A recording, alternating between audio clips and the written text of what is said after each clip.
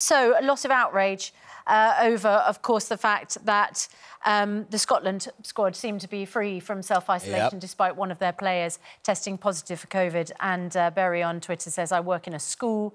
Last night, 14 staff received self-isolation texts from the government due to one parent visitor. We need to teach all 1,200 children in school today, but with so many staff out for the whole week, and every one of those staff is double jabbed.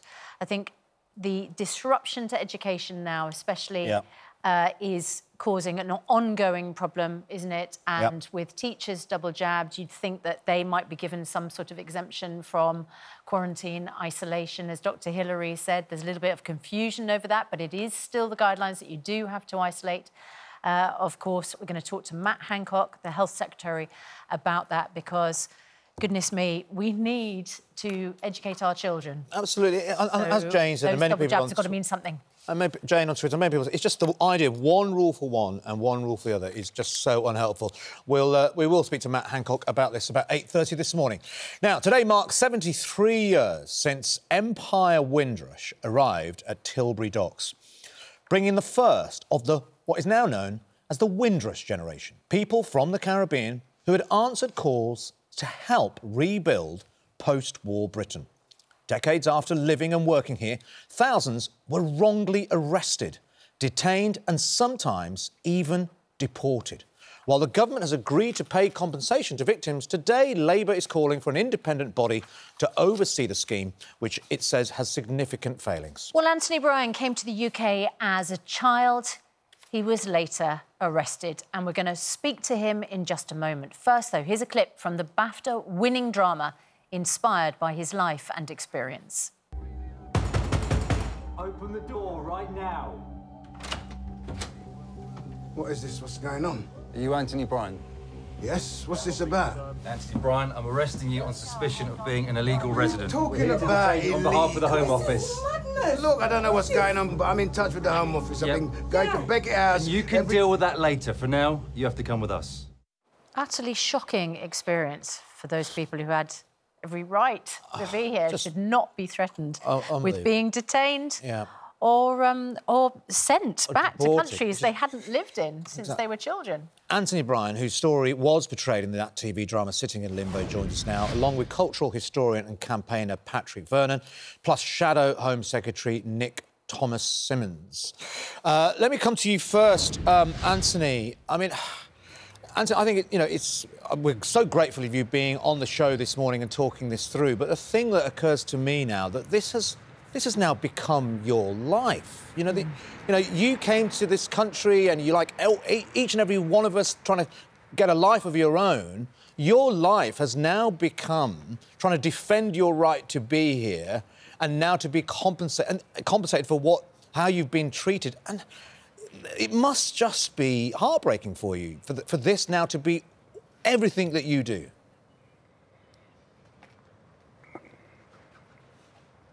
Yeah, it is heartbreaking, but what can you do? You have to wait for the Home Office to deal with everything, and I think it's taking too long, myself anyway. You're 64 years old, Anthony. You were unlawfully detained by the authorities twice. You were told you'd be deported back to Jamaica. Jamaica is the country of your birth, but you left in 1965 when you were just 8 years old. Yeah. As a result of everything that happened to you, you went on to lose your job, lose your income, and you relied on your family to survive financially. You have been offered compensation, but what is that compensation and why did you reject it? Because it simply wasn't enough, was it?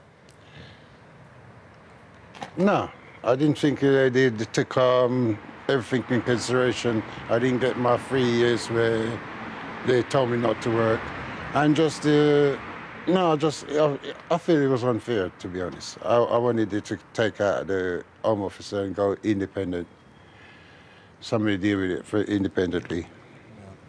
Patrick Vernon, you led the campaign for an annual Windrush Day, which was then introduced in 2018, and you're behind the petition to fix the compensation scheme for the victims.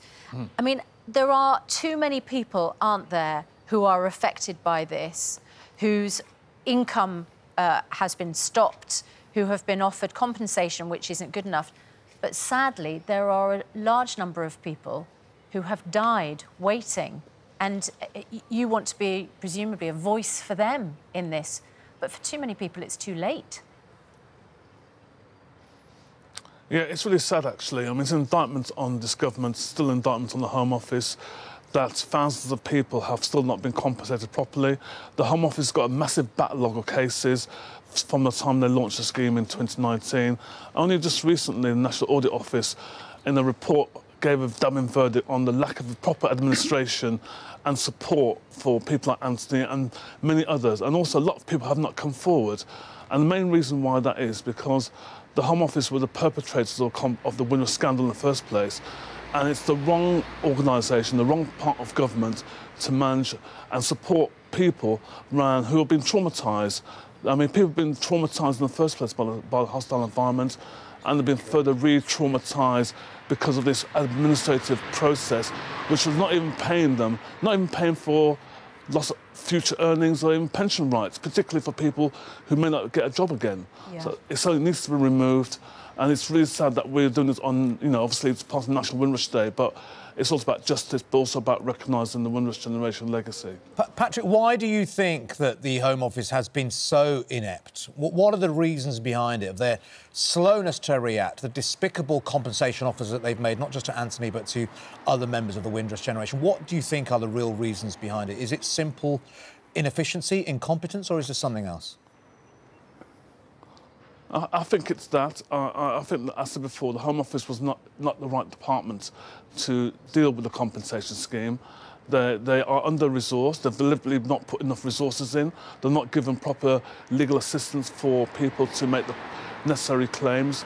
And ultimately, I think the department is structurally racist and it's working against people. 21 people have died and not been able to claim the compensation. Now it's down to their families and states to do so. It's an outrage. 21 people who have been waiting to get compensation have not been entitled to do so. It needs to be removed, and an independent body, but as well, what is also required is organisations such as the Department of Health, NHS England, to provide immediate mental health support and counselling, and also look at people's physical well-being, because what's quite clear, the hostile environment now causes death. Well, I mean, you know, that's quite an indictment. Let's speak to the Shadow Home Secretary, Nick Thomas-Symonds. It's a devastating criticism, but this is a generation of people who came to the UK and, you know, contributed everything and have been treated dreadfully by the government. What are you calling on as the Labour Party? Do you back this call to set up an independent body to now deal with those who haven't been adequately compensated? Nick Thomas-Symonds? We absolutely do back that call, and I think it's absolutely essential that the government does hand this scheme over to an independent body as soon as possible. What we've seen since the scheme was set up back in 2019 is just 687 people receiving payments. The actual payments people have received have frankly been derisory. They don't go anywhere near compensating people for the trauma that they have experienced. And even worse, we know that at least 21 people have died when they've been waiting for their compensation payments. The Windrush compensation scheme has become an offensive mess. Frankly, you had traumatised victims who are being re-traumatised. The government has to act now and hand it over to a body that has the confidence of the victims to actually provide the justice that they deserve. Well, let's remember someone who can't be with us this morning, someone who we have spoken to actually on the programme before, but sadly, she is one of those 21 who has not received justice. This is Paulette Wilson. Paulette moved to Britain from Jamaica when she was 10 years old, back in 1968, to join her grandparents. She went to primary school, secondary school here, and worked as a chef for most of her life. And for part of that time, she worked as a chef in the House of Commons restaurant. She travelled to the UK legally.